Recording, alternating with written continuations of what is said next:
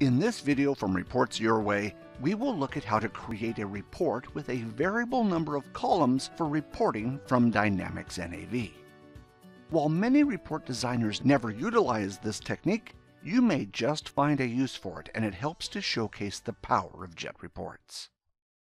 This request came from a JET customer who needed to see a list of sales reps down the page, and across the page they wanted to see the customer numbers associated with each sales rep.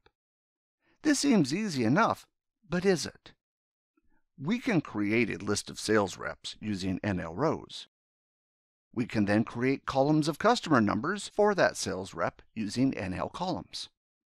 But when we run the report, it's not what we expected. The first column of customer numbers is correct for all the sales reps, and the first row is correct for the first sales rep. However, the report is limited by the number of columns for that first sales rep, and the customer numbers for the rest of the report repeat down the page. This is not what we were looking for. Here's how it can be done. We'll be using JET's NL rows, NL columns, NP integers, and NF functions for this report.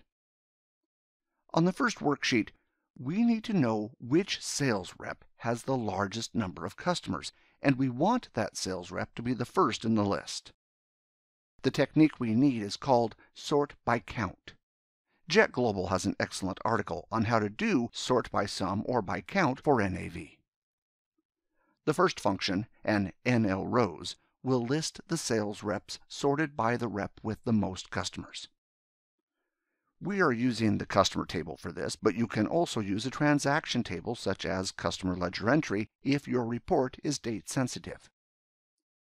Before JET returns the results, we can get JET to count within NAV how many customers each rep has and sort the list into descending order by the number of customers. To do this, let's start in the cell beside the sales rep code.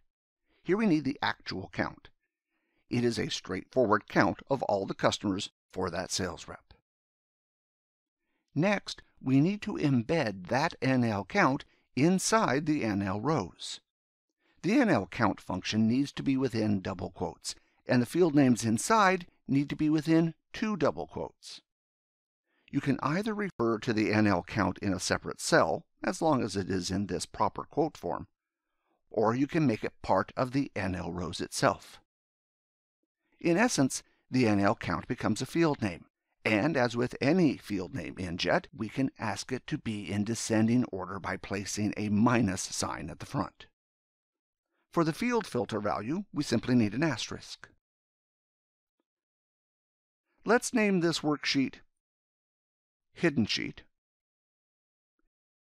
and in cell A1, we'll enter auto plus hide plus values plus hide sheet. On the next worksheet, we will create the report. Let's use NP eval to bring the count for the first sales rep over here to the report page. Next, we can create that list of sales reps again, but this time we can put them in order of salesperson code. An NF function allows us to show the code, and we can put the name in the cell beside that. Now for the fun part. For creating the variable number of columns, we're going to use the NP integer feature embedded in the NL columns. For the NP integer, we need a starting number, which is the number 1, and ending number, which will be the maximum number that we brought over from the hidden sheet. When you run the report, you will see the list of sales reps, and you will see a number series starting at 1 and ending at the maximum number. In our case, our maximum number is 65. To get the customer number to appear, we're going to use an NL with the customer table and filter for that sales rep. Don't forget to lock onto that sales rep code using the $sign in front of the column reference. For the what parameter, we are simply going to use the integer in that column, and this time making sure we lock onto that row using a $sign on the row reference. By using a number for the what parameter, we are telling JET to retrieve the first customer number, then the second customer number, then the third customer number, and so on.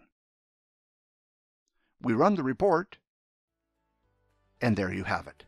A list of salespeople going down the page and a list of each of their customers off to the right. With just a few functions, we've harnessed some very powerful features of Jet Reports. We hope you enjoyed this video from Reports Your Way and found it helpful. Please see the other videos from us on our YouTube channel. Thanks for watching.